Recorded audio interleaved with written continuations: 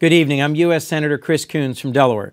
It's my pleasure to welcome you to the 2019 Delaware STEM Symposium and Educator Award ceremony. First, thank you to tonight's supporters.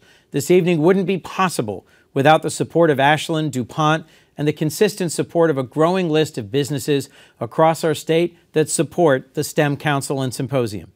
Thank you to Executive Director Dan Suchensky for your dedicated leadership of the Delaware STEM Council. And finally, congratulations to all of tonight's nominees and award winners. You should be incredibly proud of what you've been able to accomplish over the past year.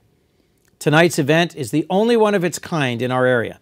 Our state has the synergy that makes STEM durable throughout Delaware.